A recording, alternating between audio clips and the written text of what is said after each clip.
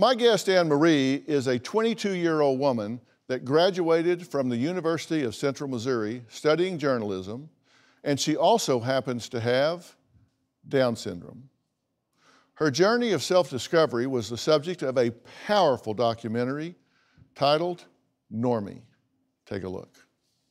Seeing who I am and that I have Down syndrome, and I hate every time I say it. How to spell composition. I don't understand. I would love nothing more than you to have what you want. You know, you're an adult now. That's my greatest fear with Palmer, that she will desire to be a mom. That might not be what's best for her. Do you know that I'm fighting aloneness? Yes. I hate being alone. Why is that? Give Palmer time to process things. You can hold Palmer whenever you want. It doesn't matter what people say about you. You are amazing.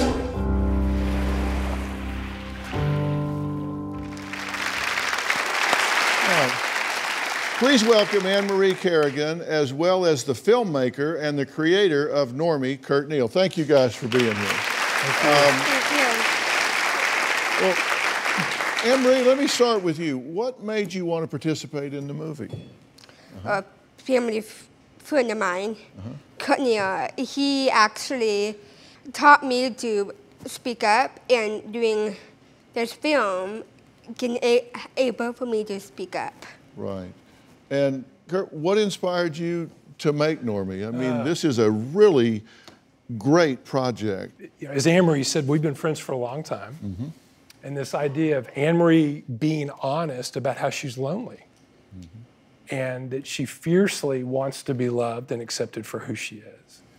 And that kind of birthed this idea of let's explore what it means to be normal, and this illusion that we're all dealing with of trying to be something to give us value. And I think Annemarie demonstrates that she has a value well beyond, she's very capable, but she has a value way beyond that. What do you hope viewers will take away from watching Normie, from watching you and your journey in this film?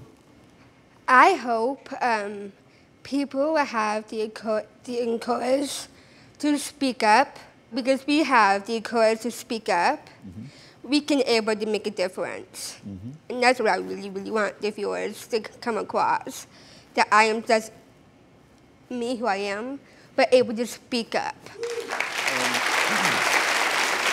So what's the response been to the film? We've been really kind of shocked by it, that people talk about the authenticity of the film. Of course, Annemarie and her candor about opening up, being vulnerable when it relates to things of the heart, soul, and mind in a way that's, I think it draws people to look at their own life, which is what we're really after. How has your life changed since the film has come out? So I get to experience everything and exposing every aspect of my life. It's just very comforting knowing knowing that the truth is all out there. And it's one of the greatest journeys in my entire life. Right. Well, you're kind of a movie star now, so I mean, people are recognizing you, and is that fun for you? It is definitely fun. And you handling it okay?